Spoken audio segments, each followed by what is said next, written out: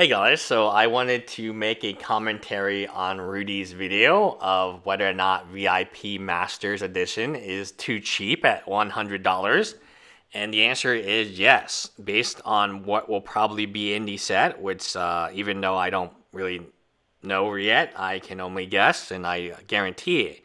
So they can sell it, just like the collector's editions, they must add a ton of value from it. And the VIP edition is the chase of the chase, right? I mean, it's $100 a pack. We don't really have Magic packs worth that much money, and it's a big gamble. It's a very big gamble. $100 is a lot of money right now during COVID-19, or even not during COVID-19, during any time. And the reason this is not going to work well for Wizard of the Coast is based on my own experience. So let me explain something to you. When you whale on something, part of whaling in any community is you flex on the non-whales, maybe the dolphins or the regular tuna. And that's that's why people spend so much money on mobile games, not only because they enjoy it, but they do enjoy showing off, right? They love showing off their accounts. I'm guilty of this as well, of course. But now the typical whale isn't exactly who you think. It's typically someone who owns a lot of income. So you have to make a lot of money. For you to spend, I think there was a guy in Japan who spent $70,000 to $80,000 on Fate Grand Order. For you to spend that type of money, you have to have that type of money. But it's someone who doesn't really have a life outside of the mobile game or the Magic the Gathering. And Magic the Gathering is their life. So any disposable income they have will go back into the game, which you probably know people like that. So it's not always about how much money you make. It's a combination of how much money you make, how much disposable income you have, and what percentage of that disposable income you will spend on Magic the Gathering. Those are the type of people: high disposable income, high wages, and high ability to spend into Magic. There is nobody who does not want a VIP pack. If I told you, hey, I'm going to sell you a VIP pack for $4, you would buy it. No doubt, you would buy it because you knew you knew the value of the pack is more than $4, obviously. So let's talk about the nuts and bolts of why this is bad in my own case. So when I first moved to Houston in 2012, my play group was very diverse. I met my play group at DNA Comics. Now we did to go to Swords and Superheroes and Battle Bunker and so on. And the play group had people from all paths of life. There were people who were still in school. There were people who were in high school. There were people who were in college. There were people who didn't have jobs. There were people who probably were likely on disability. There were people who just enjoy playing Magic. And at the same time, you have business owners. One of the people I played with, he owned a restaurant business. I, at the time, worked at a startup. So you did have people with money that could buy things to help the store. That diversity no longer exists anymore.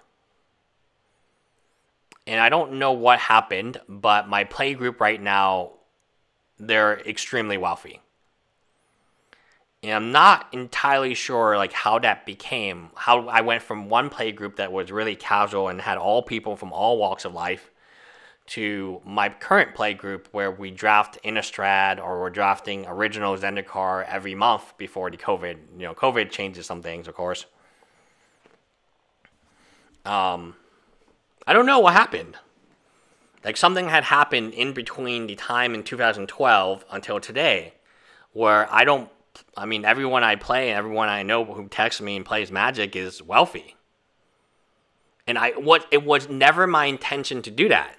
And now you might be like, oh, well, are they all white cis male? No, they're diverse. There's African Americans, I'm an Asian, there's obviously white people. There's even a half Native American who owns a casino up in Oklahoma that I play with, and we play Fate Grand Order as well. So it's kind of like we all of our other hobbies mesh with each other. We like sports cards. And as I mentioned before, we like Panini Eminence, so we'll split a box, and that box is $5,000 or something like that. So we'll split the cards in the box and we'll see what everyone gets, and it's kind of exciting when we open it. At some point in time, there's going to be two groups of people. There's going to be the people who can afford $100 packs, or at that time maybe $1,000 packs, and there's people who cannot. There's people who buy the collector's edition of the booster pack box, and there's people who do not. But the collector's edition absolutely has a price effect on the non-collector's edition. You can look at Ikoria, you can look at any standard set where there's a collector's edition and compare it, the standard booster box expected value. It's much, much lower if the set does not. So sets that do not have collector's editions, minus the masterpieces for obvious reasons, their expected value is much higher. Because to get a Liliana, let's say to get a, Liliana's been reprinted, but let's say to get a Liliana the Veil and Innistrad, there wasn't a special edition of her which would diminish the foil copy or diminish the regular copy. That was a card. If you had the foil Liliana from the regular set, that would be worth a lot. The multiplier of foils, for instance, was most affected because everything in a collector's edition is foil. Therefore, the foil supply of the regular card has drastically increased. But the percentage of you getting a foil card in a regular standard box has remained the same. It just has increased drastically on the other end of the collector's editions.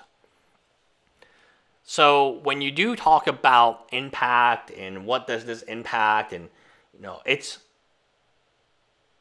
I don't know if this is the direction in which the coach wants to go into. It's splitting its play group into two different parties. And it's not based on gender, it's not based on race, it's not based on sex, it's not based on gender identification or political. It's based simply on how much money you have. And that itself, should be a policy that Wizard Coast looks at very hard. They obviously care about Black Lives Matter so much, and they obviously care about gender identification. But they don't care about classism. And I think that's very dangerous for Wizard of the Coast long term. Because there's many mobile games that do separate. Eventually, the people who are not spending as much money, they're going to be like, oh, I can't afford $100 a pack. I'm not even going to get started in that game. That's one of the hugest barriers to entry. When people hear that it's a $100 Magic pack, a new player is not going to understand that's the most valuable. They're not going to. They're just going to get the news article, right? The highlight. Oh, $100 for a Magic pack. That's expensive. No, I don't want that. Oh, it's probably better for me. And Magic is a very expensive hobby. Would you recommend a new player start? No, I would not. It would be too expensive. So you'd have no new players coming in for paper Magic at least. And the players that you do have, you're going from, I was regular Masters, original Modern Masters 1 was $6.99 a pack. You went from $3.99 pack to $6.99 pack to $9.99 pack, all the way up to $100 a pack. It's only going one way, right? It's not getting cheaper to get these things. And I think it's going to be a major flaw in the future because your play group should be diverse. It should have people from all economic. So my play group, we are very diverse in terms of races, in terms of sex. We have 2 female Magic players. I never speak of it because obviously, there's a narrative that I want to go up for, obviously. But we do. And one's a very successful nurse, and the other one is a very successful biologist. And they both enjoy Magic, and they both have Tier 1 decks in Legacy. We all have Tier 1 decks in Legacy. So, just to summarize again, I think it comes down to the issue of classism. And that's a big issue. That's as big of an issue, in my opinion, when you only make this amount of money. I live in one of the poorest places in the U.S. You can go on it, Humboldt, Texas. I mean, I've already gone over this a million times, and people still will say, oh, this is a great place to live.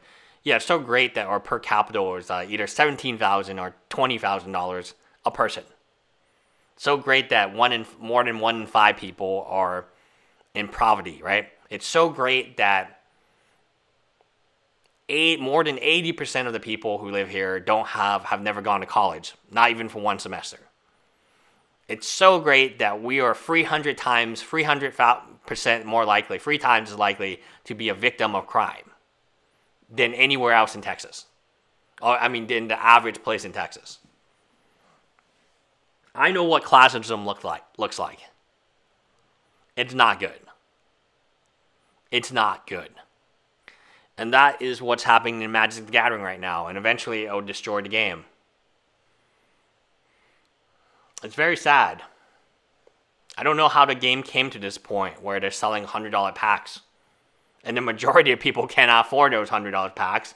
And the ones that will buy the $100 packs, like Alpha Investments and others, will flex. That's the whole point of a $100 pack, isn't it? Bye, guys.